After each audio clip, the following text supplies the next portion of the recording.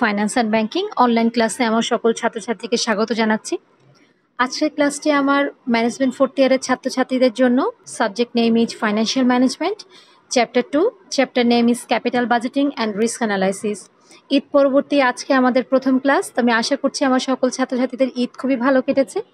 আসেন আমরা আমাদের আজকের ক্লাসটি কন্টিনিউ করি। আজকের ক্লাসটি শুরু করবার আগে আমরা লাস্ট ক্লাসে পর্যন্ত কি শিখেছিলাম সেটা একটু আমি আমার সুপ্রিয় ছাত্রছাত্রীদের মনে করিয়ে দিতে চাচ্ছি। বিগত প্রায় 10-12 দিন পর ঈদের ছুটি শেষে এই প্রথম যেহেতু আপনারা ক্লাস অ্যাটেন্ড করছেন, স্বাভাবিক ভুলে যাওয়াটাই সবার জন্য এটা ন্যাচারাল। তো আমি মনে করে দিচ্ছি, ঈদের আগের ক্লাস পর্যন্ত আমি আপনাদেরকে এই চ্যাপ্টার থেকে শিখিয়েছিলাম সার্টেনটি ইকুইভ্যালেন্ট অ্যাপ্রোচের আন্ডারে এনপিভি ক্যালকুলেশন এবং ডিসিশন মেকিং। এরপর আমি শিখিয়েছিলাম আপনাদের risk adjusted discount rate approach, এই অ্যাপ্রোচ অনুযায়ী NPV calculation and decision making. After that without adjusting discount rate approach, ওই অ্যাপ্রোচ ইউজ করে calculation of NPV and decision making এ পর্যন্ত শিখেছিলাম। তো আমি আমার লাস্ট ক্লাসে বলেছিলাম যে আমরা ঈদ পরবর্তী যে ক্লাসটি পাবো সেই ক্লাসে আমরা ডিসিশন ট্রি অ্যাপ্রোচ নিয়ে কথা বলবো এবং এই অ্যাপ্রোচের ম্যাথ করব। শুরু করছি আমরা আজকের ক্লাস। তো সুপ্রিয় ছাত্রছাত্রী, আপনারা স্ক্রিনে দেখতে পাচ্ছেন আমাদের হেডিংসটাই হচ্ছে ডিসিশন ট্রি অ্যাপ্রোচ। এই অ্যাপ্রোচ নিয়ে আমরা স্টার্টিংয়ে যখন এই চ্যাপ্টারের শুরুতে যখন আমি আপনাদেরকে ব্রিফ কোয়েশ্চেন দিয়েছিলাম, কোয়েশ্চেনের অ্যান্সার লিখিয়েছিলাম এবং এটার উপর আমি একটা ক্লাসও নিয়েছিলাম যে এই অ্যাপ্রোচ কি বা এই চ্যাপ্টার রিলেটেড অন্যান্য প্রশ্নগুলো কী ছিল, তার অ্যান্সার কী ছিল। তো সেখানে কিন্তু আমি ডিসিশন নিয়ে অ্যাপ্রোচ নিয়ে আমরা বেশ কিছু কথা বলেছিলাম। তো আজকে আবার সেই কথাগুলো বলে আমরা টাইম ওয়েস্ট না করি এবং আমরা আমাদের ক্লাসটা কন্টিনিউ করি। আজকে আমাদের ক্লাসে আমরা জাস্ট একটা ম্যাথ করব। এই একটা ম্যাথ দিয়ে দেখা যাবে যে আমাদের ক্লাস শেষ হয়ে গেছে। তবে ম্যাথটা একটু সময় সাপেক্ষ এবং আপনারা যদি একটু মনোযোগ দেন, ডিসিশন ট্রি অ্যাপ্রোচের ম্যাথ হচ্ছে সবচাইতে বেশি সহজ। শুরু করছি আজকে ডিসিশন ট্রি অ্যাপ্রোচের ম্যাথ। তবে বলে রাখি, এই অ্যাপ্রোচের আন্ডারেও কিন্তু আমরা এনপিভি ক্যালকুলেশন করব এবং ক্যালকুলেট করতে গিয়ে যদি এনপিভির অ্যান্সারটা পজিটিভ হয় তাহলে the project should be accepted, আর যদি এনপিভির অ্যান্সারটা নেগেটিভ হয় তাহলে the project should be rejected. কোশ্চেনটা দেখেন, স্ক্রিনে দেওয়া আছে, আমি পড়ছি। The following information is given below of ABC limited. ABC limited related কিছু ইনফরমেশন নিচে দেওয়া আছে। The cost of equipment is টাকা 40,000। তো ওখানে বলা হয়েছে প্রজেক্টের একটা ইকুইপমেন্টের কস্ট পড়বে 40,000 টাকা। আমি আপনাদেরকে বলেছিলাম যে কোনো একটা ইকুইপমেন্টের কস্ট বা কোথায় একটা ইনভেস্ট করেছে, ইনভেস্টমেন্টের কস্ট সেটাই হচ্ছে নেট ক্যাশ আউটফ্লো। যেটা চলে যায় এক্সপেন্ডিচার সেটাই হচ্ছে আমাদের নেট ক্যাশ আউটফ্লো। তো এখানে আমাদের ইকুইপমেন্টের কস্ট বলেছে 40,000, that means net cash outflow হচ্ছে 40,000 টাকা। And company uses 10% discount rate for taking investment decision. এখানে তাদের কস্ট অফ ক্যাপিটাল বলতে পারেন, কস্ট অফ ক্যাপিটাল হচ্ছে 10%। The cash flow after tax and probabilities R as follows. অর্থাৎ ওই প্রজেক্টে যদি ইনভেস্ট করা হয় তাহলে আফটার ট্যাক্স ক্যাশ ইনফ্লো কত হতে পারে, আর সেই ক্যাশ ইনফ্লোগুলো হবার প্রবাবিলিটি, সম্ভাবনা কত, সেই ইনফরমেশনগুলো নিচে দেওয়া আছে। হ্যাভ এ লুক ইনফরমেশনগুলো কী কী। ফার্স্টে বলেছে CFAT1 মানে cash flow after tax in ইয়ার 1। ইয়ার 1-এ এই প্রজেক্টে যদি ইনভেস্ট করা হয় বা এই ইকুইপমেন্ট যদি ইউজ করা হয় তাহলে সেখান থেকে ইয়ার 1-এ দুইবার ক্যাশ ইনফ্লো হবে। একবার হতে পারে 25,000 আর একবার হতে পারে 30,000। দেখেন আমি কথাটা কি বলেছি, হতে পারে, আমি কিন্তু বলিনি হয়েছে কিংবা হবে। ইট মে বি, এটা হচ্ছে প্রবাবল বা এক্সপেক্টেড। ওকে, তাহলে ইয়ার 1-এ ক্যাশ ফ্লো আফটার ট্যাক্স দুইবার হতে পারে, একবার হতে পারে 25,000 আর একবার হতে পারে 30,000। এই যে 25,000 ক্যাশ ইনফ্লো হতে পারে তার প্রবাবিলিটিস হচ্ছে 0.40 অর্থাৎ 40%। আবার যে 30,000 টাকা ক্যাশ ইনফ্লো হতে পারে তার প্রবাবিলিটিস হচ্ছে 0.60 বা 60%। এবার ইয়ার 1-এ নিচে দেখেন আমি লিখেছি CFAT2, একবার লিখেছি 25,000, আবার তার নিচে লিখেছি CFAT2 ইকুয়ালস টু 30,000। এটার মানে কি? এটার মানে হচ্ছে ইয়ার 1-এ এই যে ক্যাশ ইনফ্লো আফটার ট্যাক্স 25,000 হতে পারে, সেখান থেকে ইয়ার 2-তে তিন রকমের ক্যাশ ইনফ্লো হতে পারে। অর্থাৎ ইয়ার 1-এ পাওয়া 25,000 ক্যাশ ইনফ্লো যেটা ইনকাম যেটা, সেটা থেকে আবার ইয়ার 2-তে 3 রকমের ক্যাশ ফ্লো আফটার ট্যাক্স অর্থাৎ 3 রকমের ক্যাশ ইনফ্লোজ হতে পারে।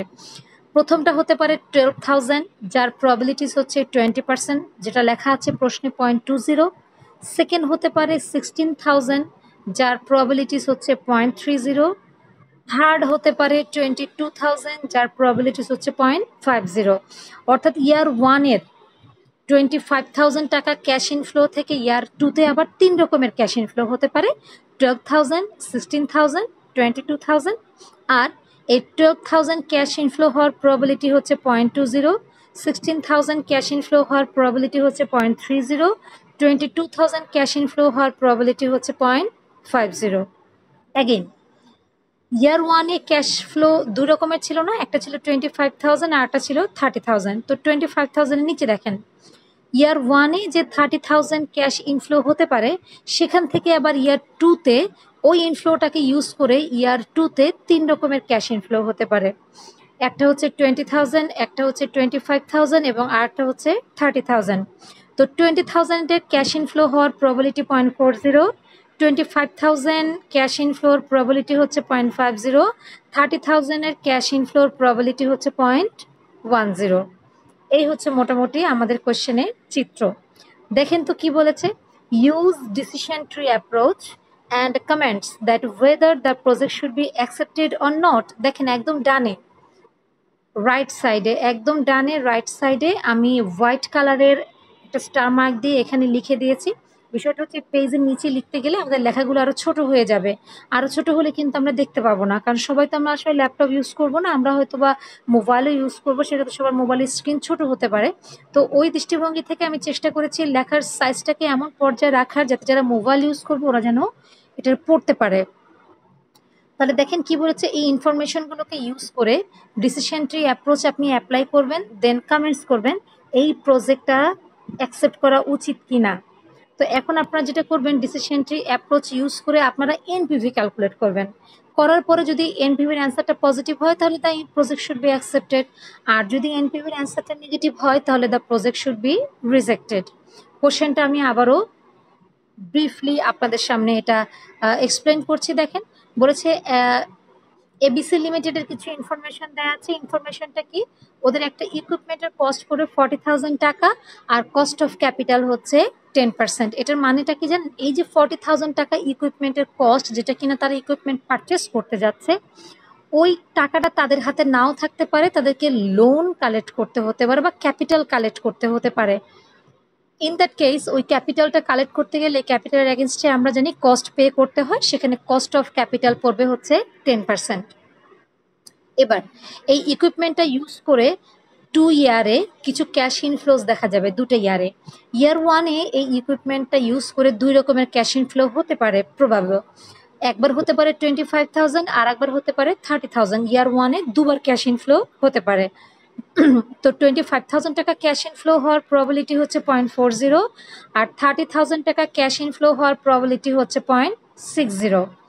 এখন এই 25,000 টাকা ক্যাশ ইনফ্লো যেটা কিনা ইয়ার ওয়ানে হতে পারে, সেখান থেকে ইয়ার টুতে 3 রকমের ক্যাশ ইনফ্লো হতে পারে। একটা হচ্ছে 12,000, একটা হচ্ছে 16,000, আর একটা হচ্ছে 22,000।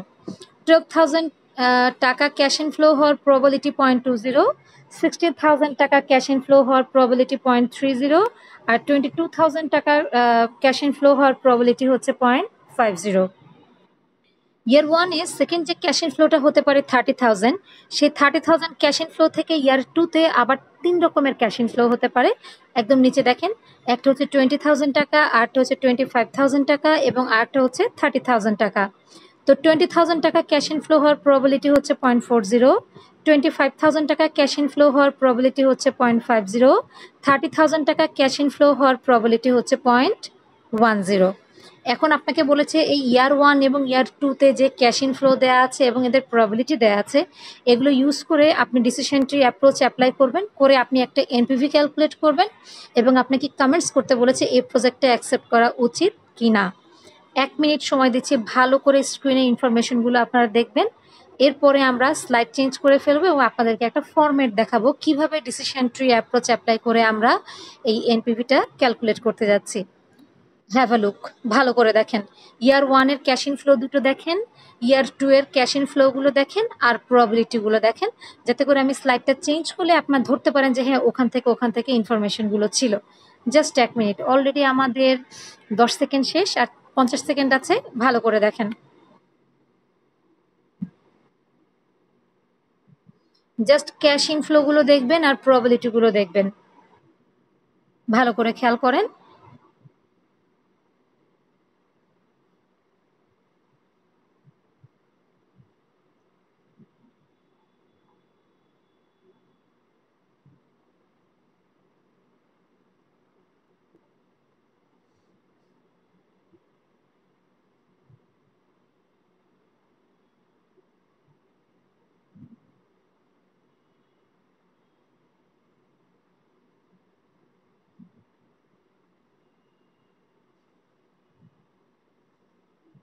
ওকে, আশা করছি সবাই দেখে নিয়েছেন ক্যাশ ইনফ্লোগুলো। তাহলে আমরা একটু স্লাইডটা চেঞ্জ করি। স্লাইডে একটা ছোট্ট চেহারা আছে, চেহারাটা ভালো করে দেখেন। ভয় পাওয়ার কিছু নেই, ম্যাথটা খুবই সহজ। আমি এখানে অনেকগুলো square shape, oval shape use করেছি, কেন জানেন? পরীক্ষার হলে কিন্তু আপনাদের এই যে স্কোয়ার শেপ, ওভাল শেপগুলো দেওয়া জরুরি না। আমি শেপগুলো ইউজ করেছি যাতে আপনারা ধরতে পারেন যে আসলে কোনটার সাথে কোনটা লিঙ্কড।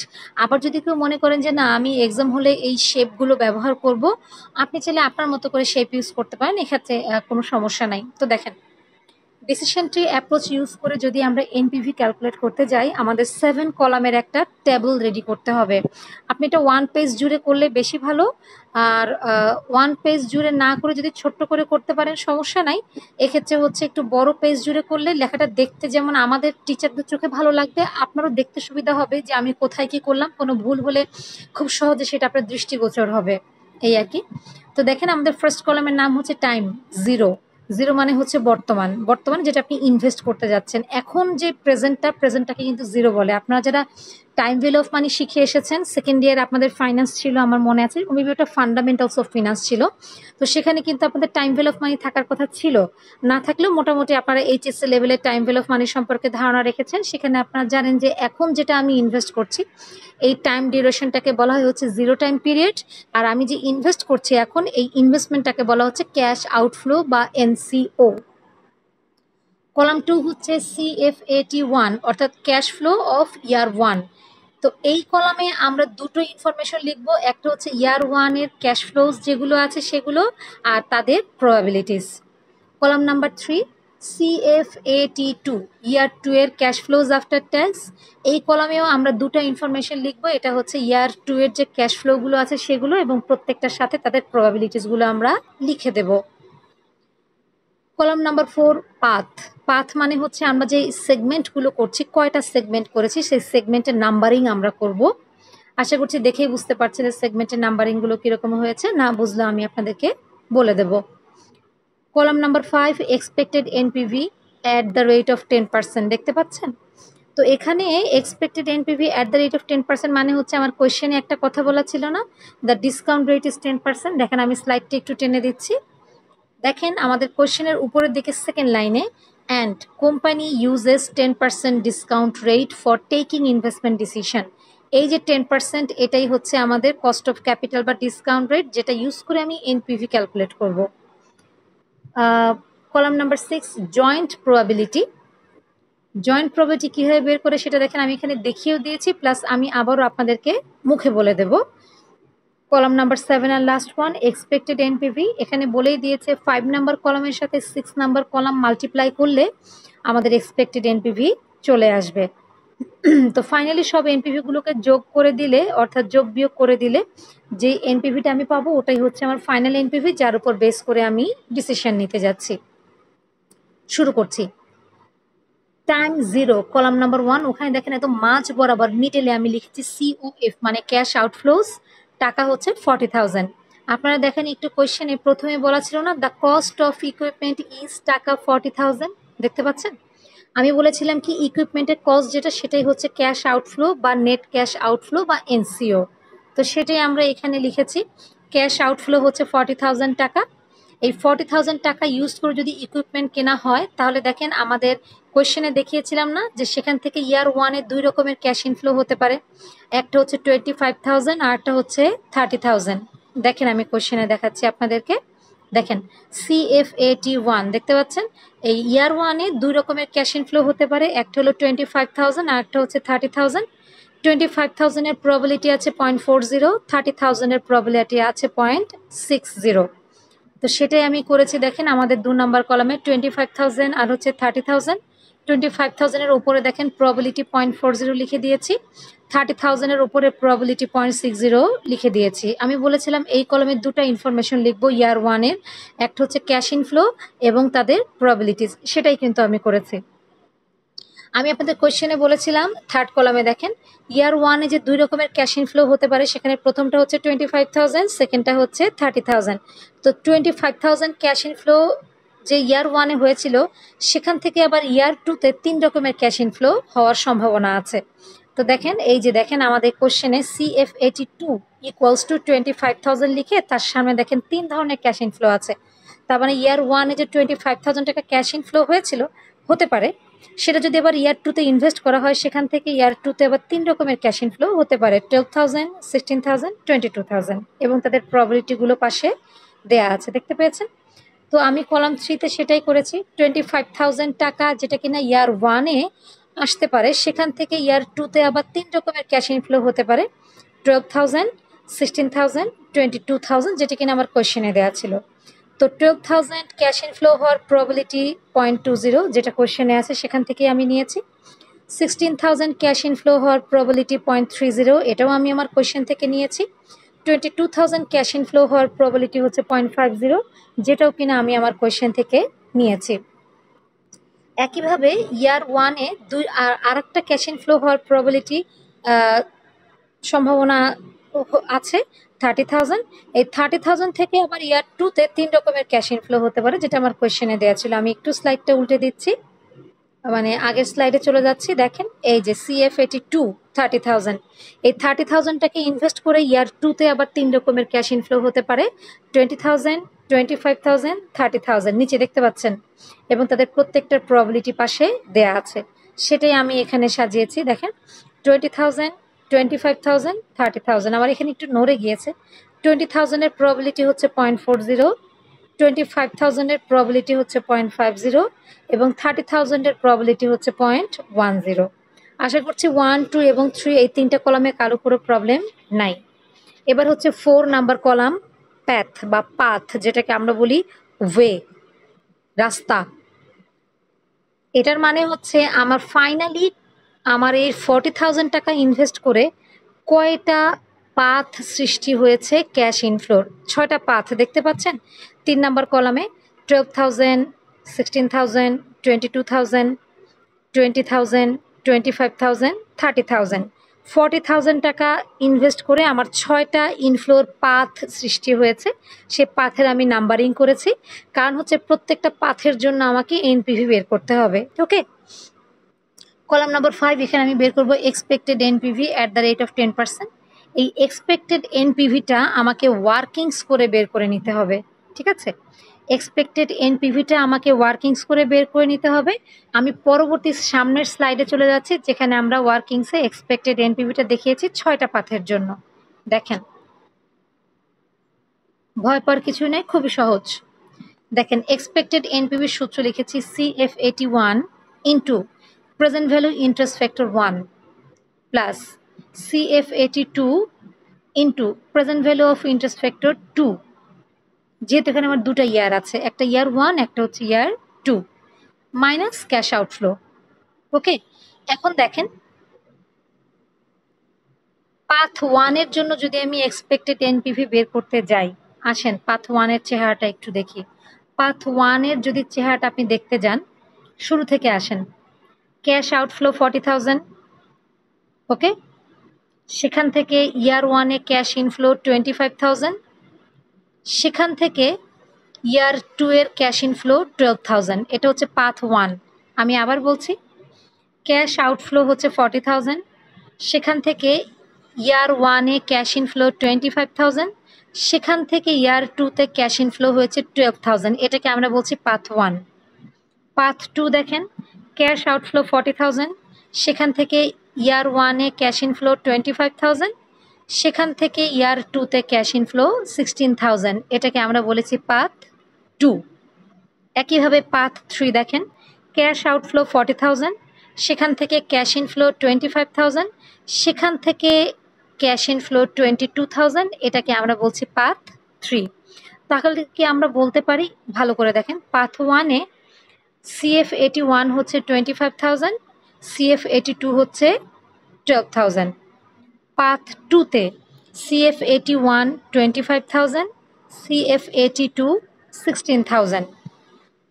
পাথ 3-তে CF81 25,000, CF82 22,000 বলা যায়। একইভাবে পাথ 4 CF81 30,000, এবার কিন্তু আর 25 নেই, পাথ 4-এর লিঙ্ক দেখেন, যদি আপনি তাকান ক্যাশ আউটফ্লো 40,000, সেখান থেকে CF81 30,000, CF82 20,000, এই 20,000কে বলছি আমি পাথ 4। আবার পাথ 5-এর জন্য ক্যাশ আউটফ্লো 40,000, সেখান থেকে CF81 30,000, CF82 হচ্ছে 25,000। পাথ 6-এর ক্ষেত্রে ক্যাশ আউটফ্লো 40,000, CF81 30,000, CF82 30,000, এটাকে বলছি আমরা পাথ 6। বুঝতে পেরেছি? স্লাইড কিন্তু বারবার চেঞ্জ করা যাচ্ছে না, আপনারা 1 মিনিট ভালো করে একটু দেখেন যে path 1-এ CF81 25,000, CF82 12,000। Path 2-তে CF81 25,000, CF82 16,000। Path 3-তে CF81 25,000, CF82 22,000। Path 4-এ CF81 30,000, CF82 হচ্ছে 20,000।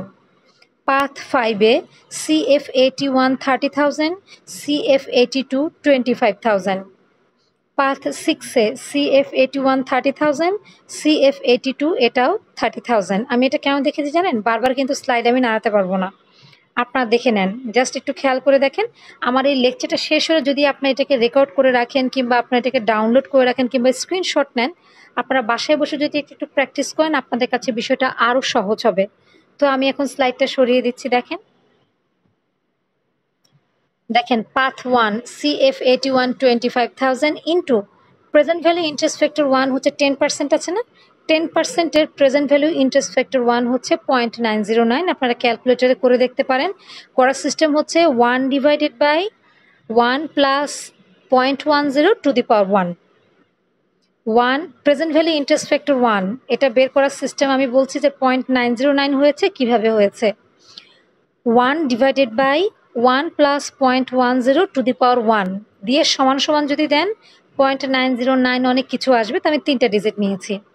একইভাবে দেখেন PVIF2 সবখানে আমি 0.826 লিখেছি, দেখতে পাচ্ছেন? এটা আপনারা ক্যালকুলেটরে কিভাবে করবেন শুনেন। 1 divided by 1 plus 0.10 to the power 2, not to the power 1। 1 divided by 1 plus 0.10 দুটোর ক্ষেত্রেই থাকবে, শুধু PVIF1 এর বেলায় টু দি পাওয়ার 1, PVIF2 এর বেলায় টু দি পাওয়ার 2 করলে প্রেস করলে দেখবেন 0.8266 অনেক কিছু চলে এসেছে। আমি 3টা ডিজিট নিয়েছি 0.826। ওকে, আচ্ছা, এবার তাহলে দেখেন পাথ 1-এ CF81 ছিল 25,000 into present value interest factor 1 হচ্ছে 0.909 প্লাস পাথ 1-এ প্রেজেন্ট CF82 হচ্ছে 12,000 into present value interest factor 2 হচ্ছে 0.806। এতক্ষণ কিন্তু আপনাদের দেখিয়েছি যে পাথ 1-এ CF81 25,000 কীভাবে হলো আর CF82 12,000 কীভাবে হলো। মাইনাস ক্যাশ আউটফ্লো হচ্ছে 40,000, ক্যালকুলেট করলে এটার অ্যান্সার দাঁড়ায় মাইনাস এসেছে -7,363। আচ্ছা, পাথ 2 একটু দেখাই আপনাদেরকে। পাথ 2-তে যদি খেয়াল করেন CF81 হচ্ছে 25,000 আর CF82 হচ্ছে 16,000, 25,000 16,000। দেখেন পাথ 2-তে আমি তাই করেছি, 25,000 আর হলো 16,000। PVIF1 আর PVIF2 কিন্তু সব ক্ষেত্রে সেম থাকবে, মাইনাস ক্যাশ আউটফ্লো সব ক্ষেত্রে 40,000ই থাকবে। প্লাস মাইনাস করে ক্যালকুলেশন হয়েছে -4,059, এটাও মাইনাস এসেছে, কোনো সমস্যা নাই।